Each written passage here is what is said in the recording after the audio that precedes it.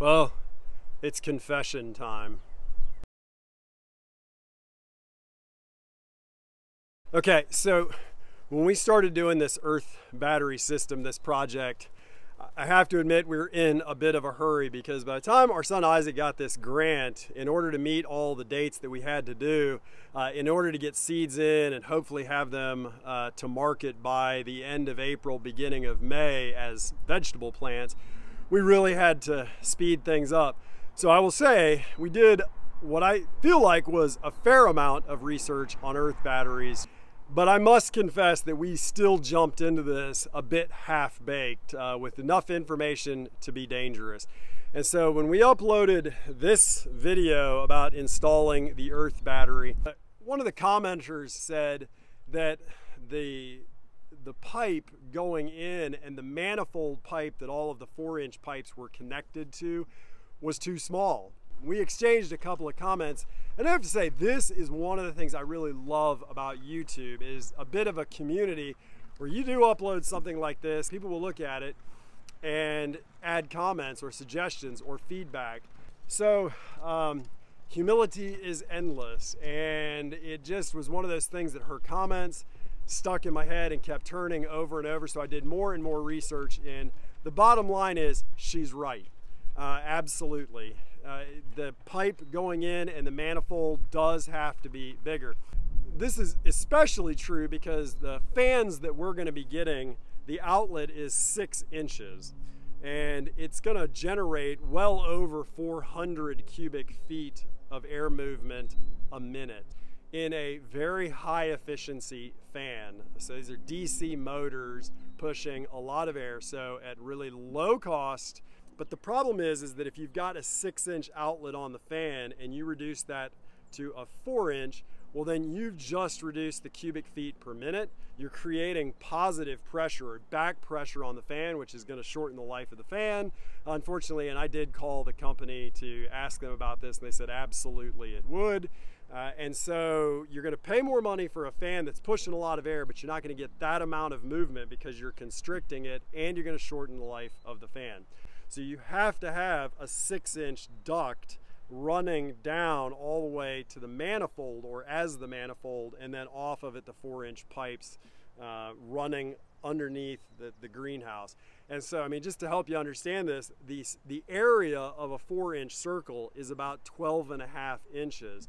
The area of a 6-inch circle, believe it or not, is over twice the size, little over 28 square inches. So you have a much larger area to push air through and down into the pipes. Now once they get down there, you're taking each of those 4-inch pipes, multiply by 6, and now we have 72 cubic inches for air to move through, so there's no constriction. And then on the other end you have to have a 6-inch manifold as well for the exhaust coming back up. A source to go to is ecosystemsdesign.com. They have got really incredible information, an FAQ page on their website that talks about all this, something I just didn't find when we first started putting this in, but have since found, and really I'm indebted to them because they have put together a lot of great information for people. When I started editing the video that we shot yesterday to put this video together, just realized that it didn't really explain the Earth battery system and how exactly the fans, the manifolds, and the tubes all go together, and what the math is on that to make it work, and why what we had done before wouldn't work. So I'm not exactly sure how I'm going to splice this in to that footage, but I'll figure it out. So here's the thing. Our greenhouse, when it's all said and done, is going to be 6,144 cubic feet. That's the volume of the greenhouse. Now, most of the websites, things that I'm reading or have read, say that you need, for an Earth battery system, to turn that volume of air over 5 times every hour at least. So, and again, I'm not exactly sure where people come up with that number or why it's 5, not 4, not 6. But most folks seem to land on 5 as the magic number. Although, again, at Ecosystems Design, they said that it's, over 5, and then there's some evidence that the ability to turn it over more than that could have some benefit. And especially in the summer, if you're using this system to actually cool the greenhouse, you might want to turn it over as many as 20 times an hour. That's what it says on their website. Okay. So when we had just 4-inch pipes before, and the inability to use 6-inch pipes, right? So if everybody's saying 6-inch pipe going to 6-inch fan going to a 4-inch pipe is a problem for a number of reasons, as I said, then we were limited to 4-inch fans with 4-inch ducts. And the most energy efficient highest CFM fan that I could find was only going to push 170 CFM. So we have 2 layers, so we're going to put in 2 fans, but if you do the math on that, 170 cubic feet a minute times 2 times 60 for 60 minutes, we're going to come up way short of 5 times turning the volume of air over in the greenhouse. Okay, so if we buy a 6-inch fan, this fan that we are going to get, it will push 483 cubic feet a minute. So with 2 of those, if you do the math, the 483 times 2 times 60, we end up with something like 58,000 cubic feet a minute, and then divide that by the area of the volume of the greenhouse, 6144, and we end up turning over the air potentially, if we're running the fans wide open, we could turn them over almost 9 times, or right at 9 times an hour. And we could, of course, throttle those down. With a rheostat or a fan control variable speed fan controller, we could take it down to 5, but we could go up higher. So I hope that better explains what needs to happen, the combination of all of the mathematics of the volume of the greenhouse and how many times you need to turn it over relates to how many cubic feet a minute your fan must push. And then, of course, then that affects the diameter of the tubes going down into the manifolds and across. So again, I realized that I didn't really explain that well in the videos that we shot yesterday. I just wanted to take the time, shoot this video, and hopefully get it uploaded Monday. So this is what we had to do, was dig 4 feet down at the end of this, tear off the pipes that we had on there previously, and then replace them with 6-inch pipe going down and back up.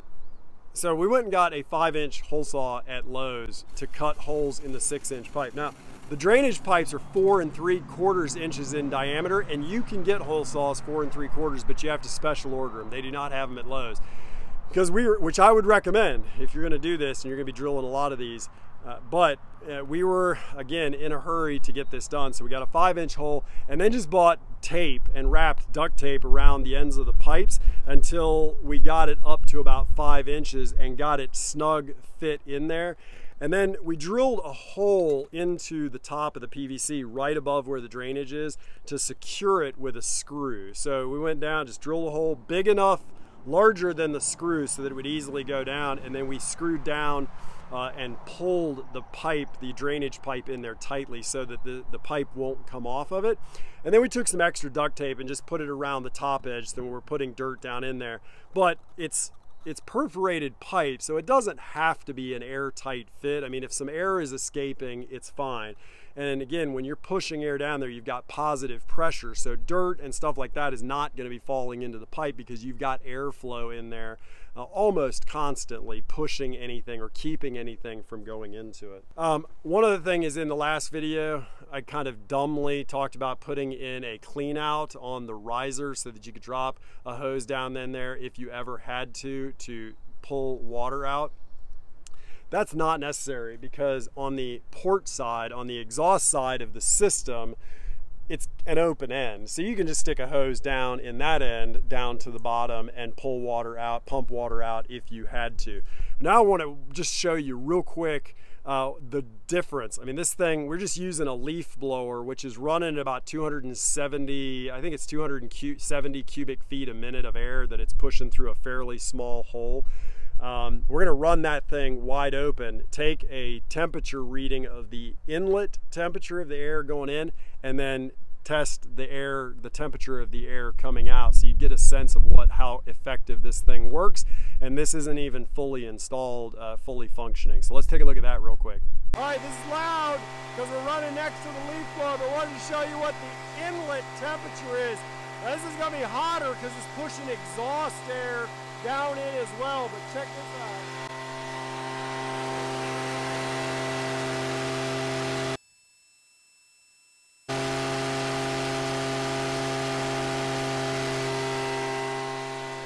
All right, so you get the idea. It's 114 degrees and it was climbing a little bit going in. Let's see what it is at the outlet.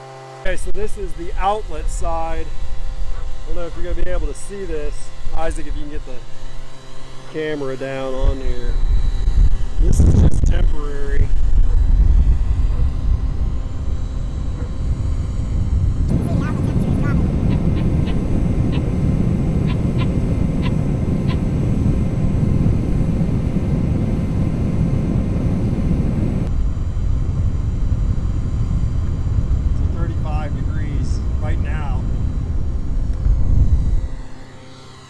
So this is not the full system, but you can see it's dropping the temperature down to 35 degrees in the outlet, and that's running at about half the cubic feet per minute as what our fans will be doing. Okay, well, even though this system is not completely functioning, you can see this thing really works. I mean, it's going to work really quite effectively in the greenhouse when we get it all said and done. So this is going to, of course, push us back a little bit on getting the whole thing completed, because now we get to go dig out the other end and replace the pipes down there and redo all that before we can finish all this.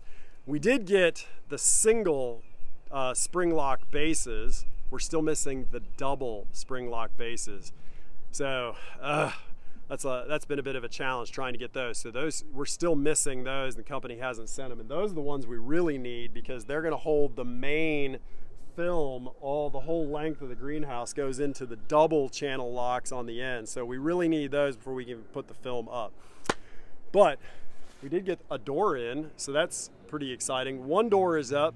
And then once we get the other end wall, we'll get that done. Okay, that is it. And we're getting ready to head into Easter weekend, so don't know how much we'll get done. We may get some stuff. Try and get this video uploaded on Easter Monday. And then until the next video from here at St. Isidore's Farm, I hope everyone is well. Happy Easter to all, and we'll see you in the next video. Take care.